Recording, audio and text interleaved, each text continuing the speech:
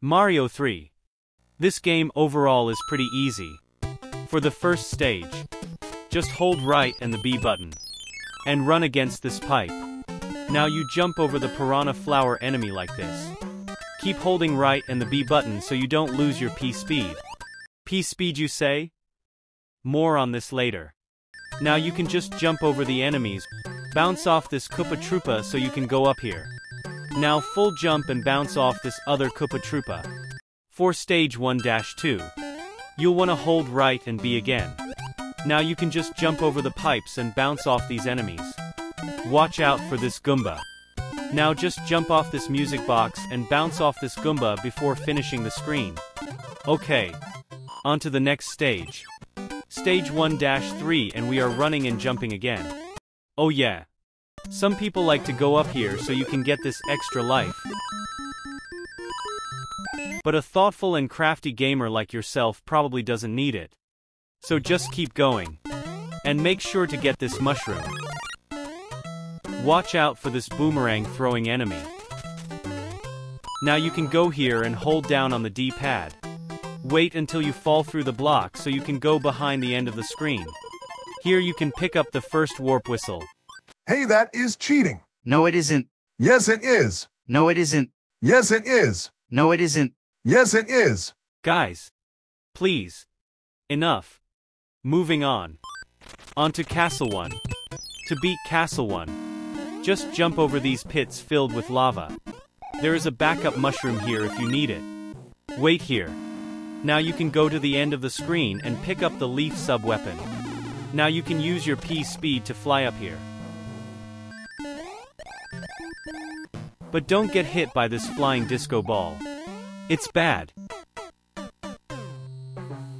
Now you can get the second warp whistle. When you get back to this screen, blow your warp whistle like this.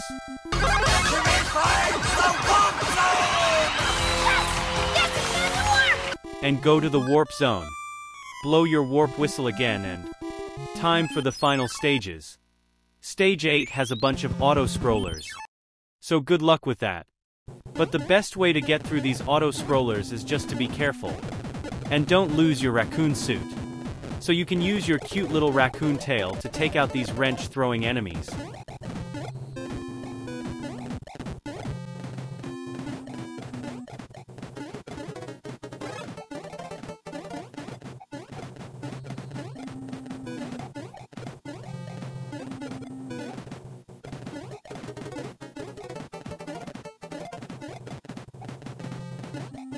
To beat the mini-boss, just jump on the head of the blue boomerang throwing enemy.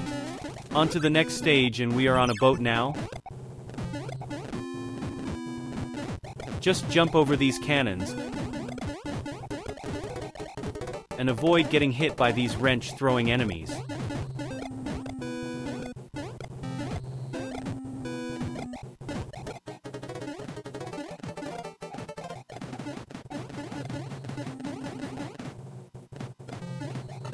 To beat the mini-boss, just jump on its head. Now wait until the boss stops flashing so you can jump on its head 2 more times. Perfect. It's okay if you get pulled in by these moving hand thingies. Just jump over the Hammer Brothers and break these blocks. There is a power-up here if you need it. This screen is hard, so watch out for these flying bird things. It's okay if you take a little damage. You can just use your leaf sub-weapon before starting the next stage. To get through the airship, make sure to stay near the right side of the screen. Now you can just jump over the pits without getting hit in the face by these wrench-throwing enemies.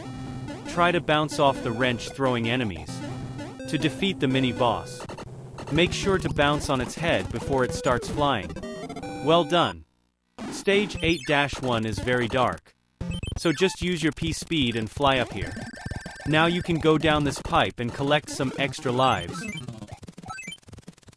Before using your P speed again and bouncing off the corner like this.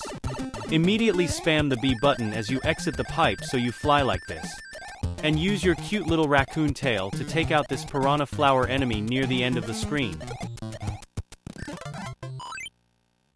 Onto stage 8-2. This screen is pretty easy. You just go down this quicksand so you can collect the power up here if you need it.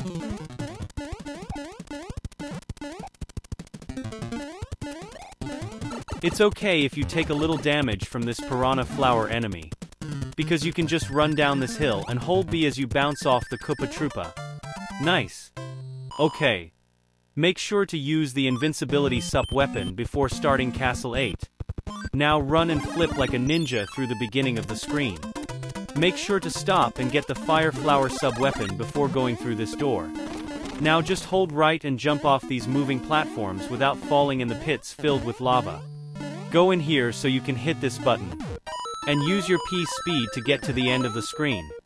Now collect this coin. So you can go down here and activate the next button. You're going to have to duck after going in this door. So remember to duck so you don't take damage on these spike things. When you get here, you can just throw your fireballs at the mini boss until it dies. Hooray! I can't believe there is another freaking auto-scroller. Yeah, but this is the last one and it is super easy. You just go to the right side of the screen and hold right the whole time. But make sure to jump over the cannons and take out these wrench-throwing enemies near the end of the screen.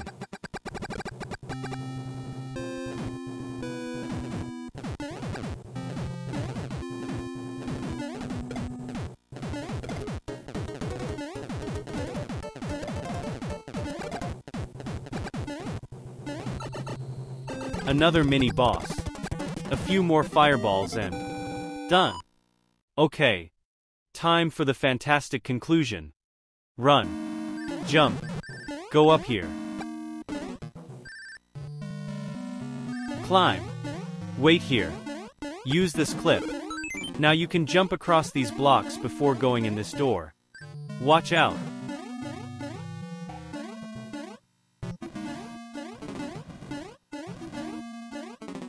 Okay. Final boss time. To beat Bowser, avoid the fireballs, and duck under Bowser's hitbox when he tries to jump on your head. Now you can keep holding down on the D-pad. It's okay if you take a little damage during the fight. Just make sure to duck and keep moving until the fight is over.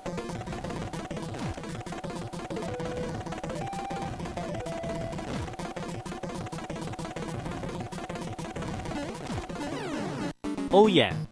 If you want to try this quicker kill on Bowser, you can go up here and throw your fireballs like this. Now move here when Bowser tries to jump on your head. Keep jumping and hitting Bowser in the face with fireballs and done. Congratulations. You did it. Thanks for watching. Like and subscribe. More videos. Enjoy.